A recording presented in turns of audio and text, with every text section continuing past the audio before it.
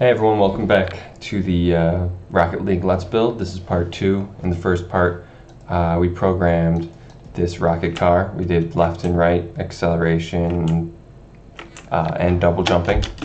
And now we're going to work on how to knock this ball around and use physics to make it look realistic. So the first thing we need to do for our physics is create 3 variables. And this is all inside of the ball. We're going to go ahead and for the sprite only, we're going to make a gravity. So the ball's going to have its own gravity. I'm also going to make sure I don't spell it with weird capitalization. I'm going to spell it like that. And then we're going to have x speed for this sprite only, which will control the speed left and right, and y speed, which will control the speed up and down for the ball.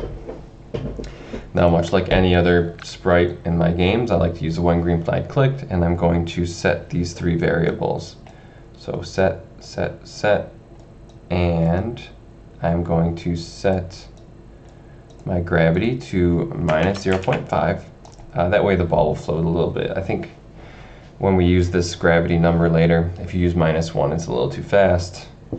Minus 0.5 is pretty good. We can change that to any negative number of your liking.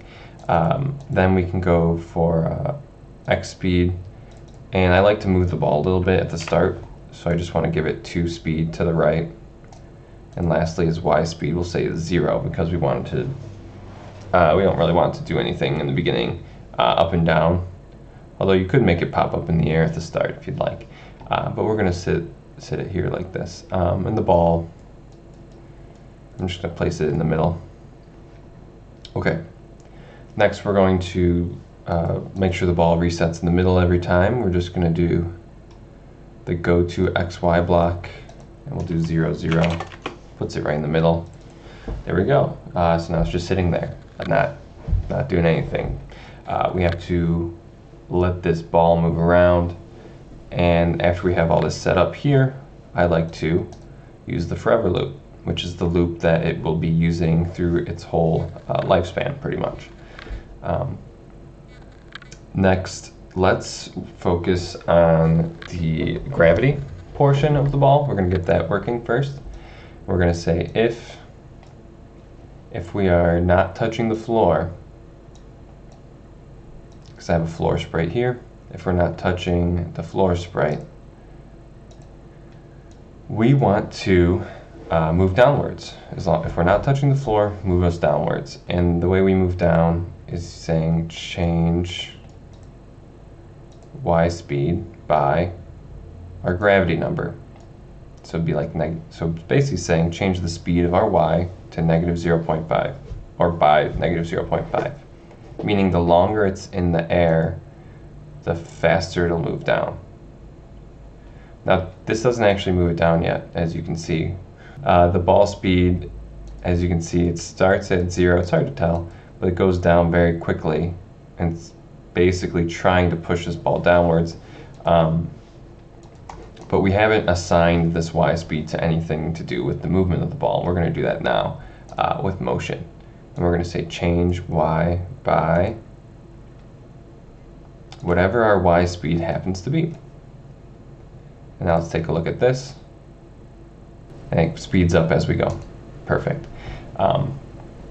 Next, let's work on our left and right movement of the ball.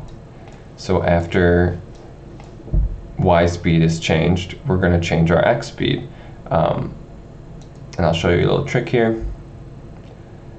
Change x by x speed. So this would be great if the ball was like on ice and just would never stop. But that's not realistic. What's realistic is if the ball slows down over time. And the way we can do that is with math. We can say whatever that speed is, make it a little slower than it was on the previous loop. So it loops here, then we're going to say x speed, I want you to get a little bit slower, and a little bit slower, and a little bit slower every single time this loops. And I'm going to grab x speed and just multiply it by 0.98. 98 or 99 or 97, something around there, means it'll slow down just a little bit, basically saying like 98% of the speed. It change by that much. So that works by saying set, you could do this after or before, it doesn't really matter. Set x speed to whatever the x speed is currently times 0.98, which will mean it will slow down. As you can see, it slows down to mostly a stop. There you go. Perfect. That's what I want. So far so good. Now I need it to collide with the walls. So importantly, the floor. Most importantly, the floor. So let's start with that one. My collisions I'm going to put in a completely separate thread because this, they might interrupt some of the code going on over here. A new, maybe not a new thread, they might call it a new code block. So when green flag clicked, and then we need forever because these things should always be able to happen. If we are touching the floor, so if we're touching the floor, we want this thing to bounce. And a bounce is basically just setting its speed to reverse. So the way I can do that, I know the floor is an up and down speed, so I can say set y speed to, I can do two ways. I can say minus y speed like this. This is a fancy little way to do minus of a number, or an opposite of a number. And that works, but you can see it bounces the same height every time. I'm going to use that same little physics trick I did before, and I'm going to actually say y speed is going to be set to y speed times negative 0.98. So that means every time it bounces, well actually that's way too high. Let's do 0.8. Every time it bounces, it will get 80% the height of the previous one. So as you can see, that's pretty realistic, right? If you wanted it to bounce like a bowling ball, you could do minus 0.1. So that's kind of funny.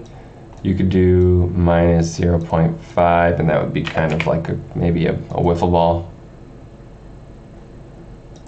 Then we can also do, you can do minus 0.9, that would be mostly bouncy. But I like 0.8, that seems to me like a good bounce amount for Rocket League. Like that looks kind of like how it would be in the game. Okay, now we have the floor done, but the ball will go through the right and left walls. We can fix that with some more if statements. Two of them, of course. We'll start with one though, and I'll probably just duplicate it. If touching the right wall, I want to bounce to the left. So I'm going to say set x speed to the same thing here. We're going to set it with a multiplier. Set it to the current x speed minus 0.8. It's just like this, but for x, because x is left and right. I'm going to duplicate that, and instead of right wall, I'll do left wall.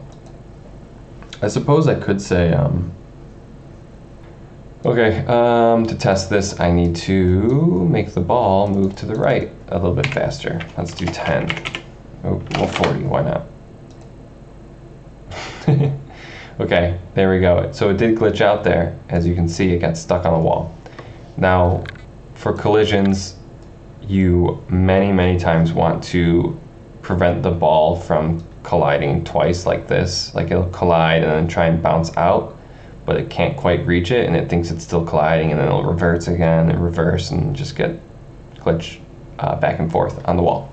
To prevent that, we need to use wait until blocks on all of our collisions. If you collide, you reverse the speed, and then we won't allow any other collisions until we are no longer touching the object we just collided with. So we're going to wait until not touching the floor. And we're going to wait until we're not touching the right wall. We're going to wait until we're not touching the left wall.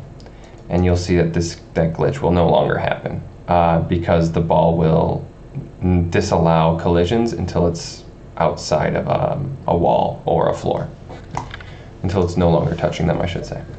Okay, pretty good. I think this is, if you want the ball to bounce up in the air a little bit to start, it looks pretty realistic, right? I'm gonna reset these back to 0 and 0, and you'll notice the ball will just drop straight down.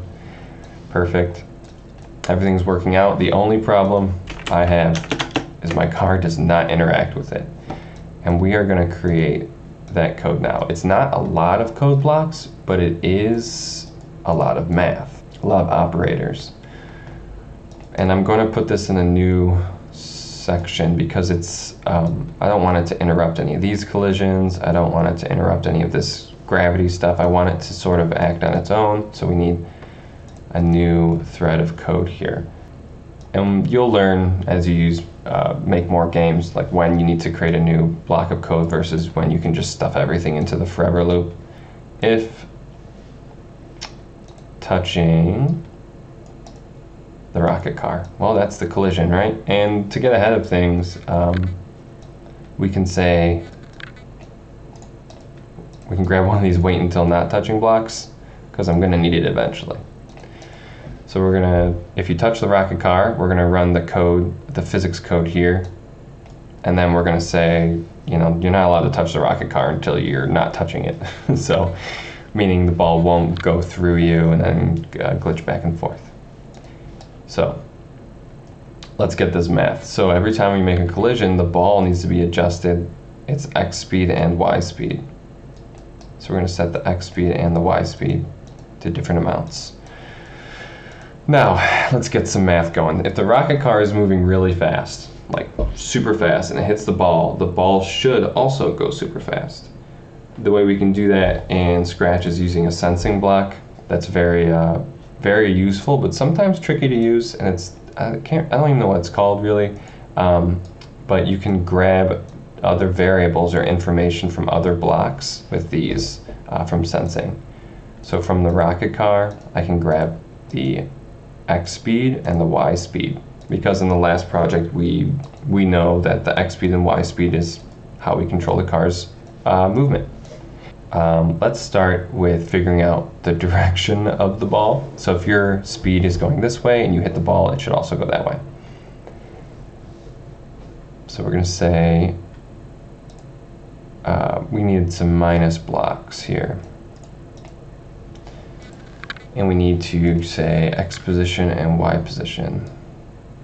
So the current x position minus x position of the car. So we're saying you need to move according to the x position of the car. So if our ball is to the right and it gets hit, it should bounce to the right. Meaning the x position of this would be like 50 and the ball would be 60. So that means the speed would be a 10. If we subtract those two, the 10 and 10 is to the right. Should bounce this way. The ball is behind the car and the car is moving backwards. That means the car is at about 60. The ball would be about 50. So let's do that math here. The ball's at 50, so 50 minus 60 is minus 10, which if you had a minus 10 speed, the ball would go this way.